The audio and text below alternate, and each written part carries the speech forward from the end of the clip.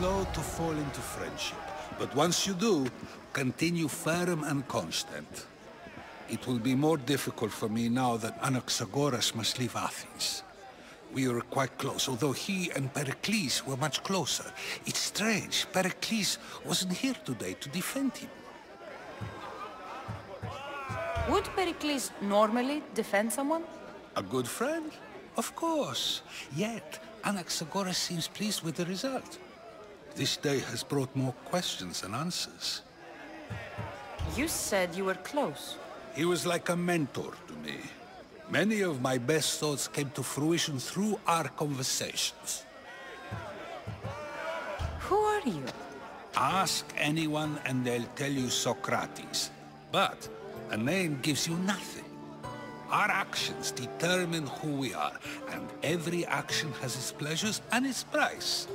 With that said, then, who do you claim to be? My name is Cassandra. And still, I don't feel I know you. Perhaps I can find out who you are a different way. You want to know me? Knowledge is the one good in this world. Surely you agree? Of course. Knowledge drives everything I do. Then we are the same in that way. Knowledge of when to attack, what weapon to use, or when to use reason instead of violence. We seem to put our love of knowledge into practice quite differently.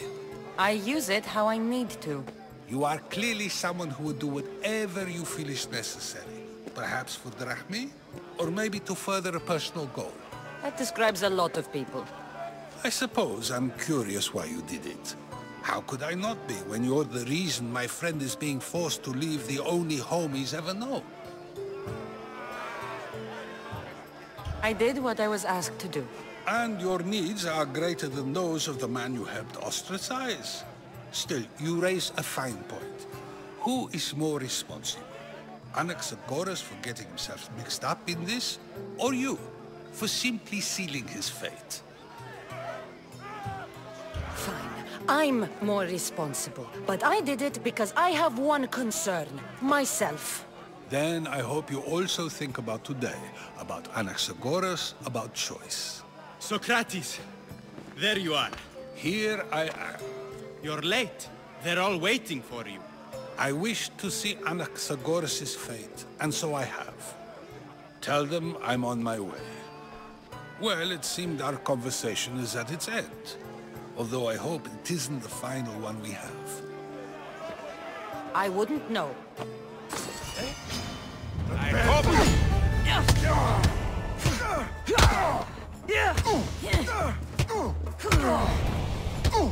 You can't take...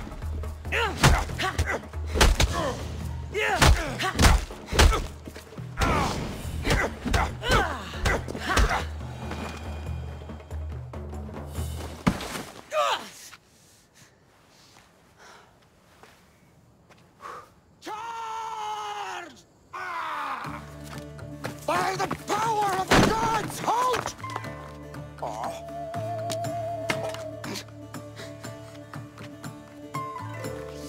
Good timing. Interesting. Death may be the greatest of human blessings after all. Good, you're here. The people are waiting for me to speak. You should be able to use this to your advantage. It's what I could find about Cleon. Mytilene is just the first of many places that he wants to wipe out. With the sway he has over the polis, he'd get the votes for death every time. Then it's up to us, right now, to change their minds. So you'll join me? Talking to the people may not be enough. We need to show them why following Cleon is wrong. I'm surprised to hear you suggest such an idea. Desperate times. Isn't that what you said? So I did. Follow my lead and respond as if you're one of Cleon's supporters, not mine. I'll do my best. But Socrates!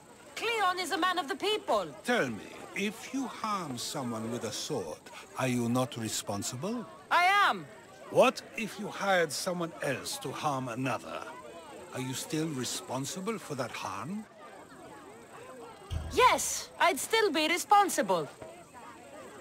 You are almost too insightful, and you are completely right. If someone should be hurt by any means, and we play any role in that hurt, we are still responsible. We have agreed that we may harm another, even if not by our own hands. That's right. So, let me ask you another question. Who should you trust, the many or the one who has more expertise? The majority is always right.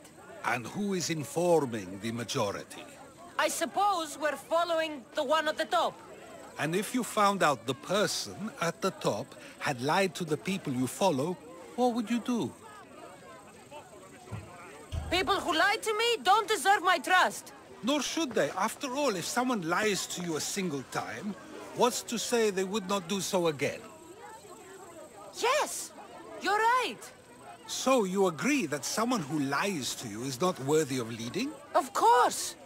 Oh, Athenians! Would you not also agree that you can have responsibility for harming another even through someone else? I would.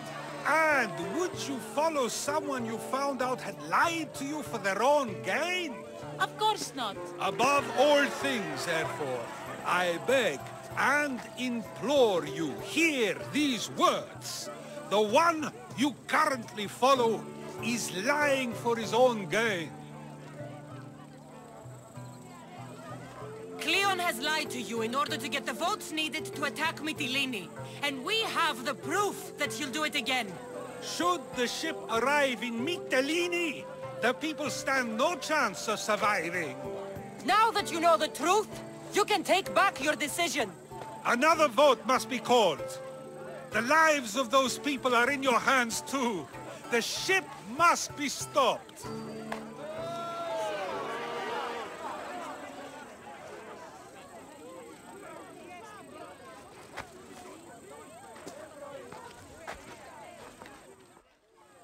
That probably could have gone better, but even so, I believe the people are unable to deny the proof we presented. I guess I've learned something. It must be from all the time I've spent around you. Debate may not always be as quick as a blade, but it can have just as big an effect. But was it enough? I believe word of Cleon's misdeeds will be shared throughout Athens. Its citizens love the city and what it stands for. Nobody wishes for it to fall.